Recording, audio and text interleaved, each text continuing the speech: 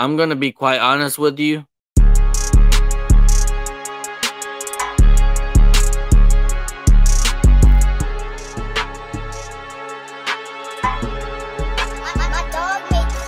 It feels good. What's up? It's your boy Mayhem Matthew. Today we are going to be previewing the 2023 Arkansas football schedule.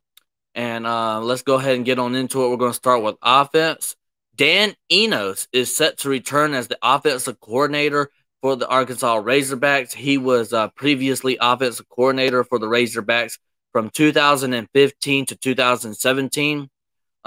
You return players like quarterback KJ Jefferson, Rocket Sanders, guard Brady Latham, and Bo Limmer, and wide receiver Bryce Stevens. But you also lose a lot on the offensive line. You lose Luke Jones, left tackle, center Ricky Stromberg, and right tackle Dalton Wagner.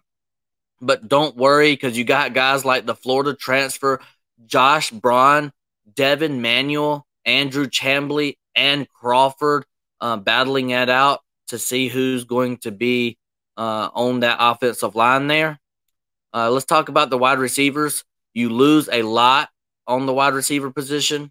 You lose Matt Landers, Jaden Hazelwood, Ketron Jackson, Warren Thompson, and tight end Trey Knox. So that is a lot that you lose there from the wide receivers. But do not worry, guys, because you got some guys from the transfer portal.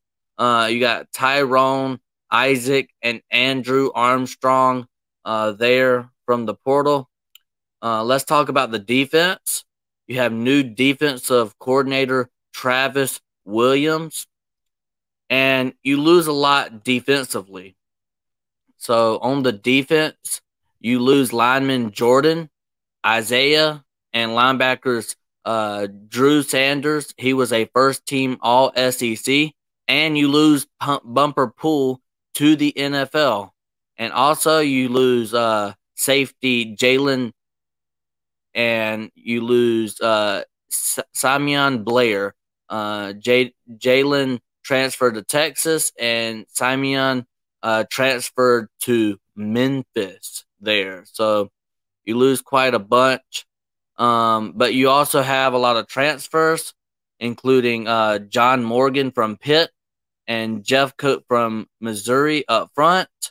You also have Al Walcott from Baylor and Lorando Johnson from Baylor in the secondary. You also have USF transfer Antonio Greer and Chris Paul to at linebacker. So you do gain a lot of transfer portal guys there. Let's take a look at the 2023 Arkansas football schedule. Y'all start off with Western Carolina, and then y'all play Kent State. Y'all got two easy home games there to start the season. And then y'all play BYU at home. So I think your first three games should be winnable games there. And then you go on the road at LSU, which is going to be very tough and a tall task to beat them. Y'all played them very closely last year, but that was at Arkansas. But this year, y'all go to Tiger Stadium. LSU is going to be a much improved team. Then y'all face Texas A&M at AT&T Stadium in Arlington, Texas. And then y'all face y'all go on the road to face the Ole Miss Rebels. And then y'all have another road game at Alabama Crimson Tide at Bryant-Denny Stadium. So back-to-back road games there is going to be very tough, especially, you know, what y'all lose on y'all's team. Then y'all go back home to Razorback Stadium and play Mississippi State. And then y'all have y'all's bye week. And then you go on the road to Ben Hill Griffin Stadium to play the Florida Gators. And then y'all come back home to play the Auburn Tigers.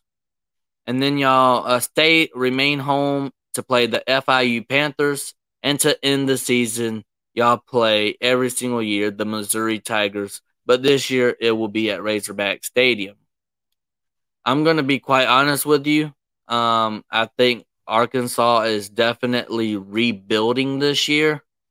So I'm gonna go ahead and say that the most wins that y'all can have um is probably 8 wins. I'm gonna say 8, and I think the floor, the bottom of the barrel, I think y'all can win 5 games. Okay, so 5-7 and 8-4 is what I got y'all as a ceiling and bottom of the barrel. Hey, if you like this content, smash the thumbs up, and if you really like this content, hit the subscribe button. With me 'cause my chain, I had to fly into New Jersey to come with that thing. Chocolate nigga, I'm Bay. Soon as I got to the city, she brought me that brain.